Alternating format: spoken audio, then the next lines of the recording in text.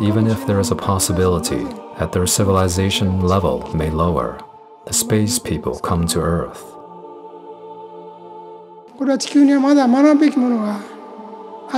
The reason why they come to Earth is because there is still much to learn on Earth. What is it that they want to learn? If we look at the standard of outer space, we cannot say that the science and technology of Earth's civilization is at the cutting edge. When we look at the average of those who come to Earth, it is certain that it is much inferior. However, in regards to the humanities or arts, Earth's civilization is far higher in level than the outer space standards. This is what they have to learn right now.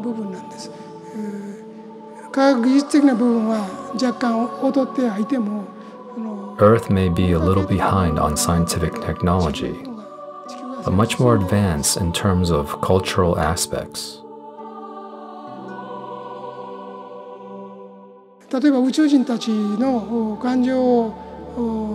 For example, after reading the emotions of aliens, I have found that they do not understand the concept of love that Earthlings have.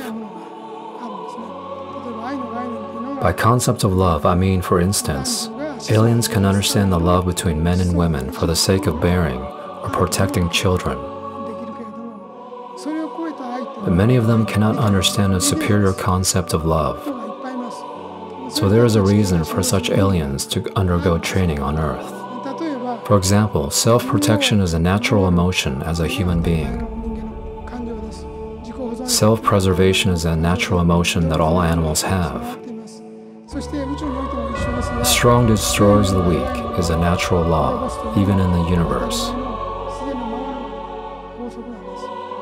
But on Earth, there are different kinds of love other than the love between men and women for the sake of preserving the species,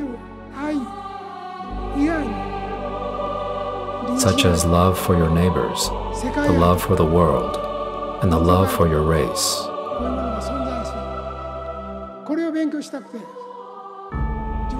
Aliens do not understand these, and these are what they are trying to learn right now. They also want to know why highly intellectual beings can harbor the spirit of self-sacrifice. If you are smart or strong, you can destroy the weak. Even so, some smart or strong people do not do so, and instead show acts of love or mercy, or seek for peace, even at the cost of self-sacrifice. Aliens want to study these things because they do not understand why these acts are important.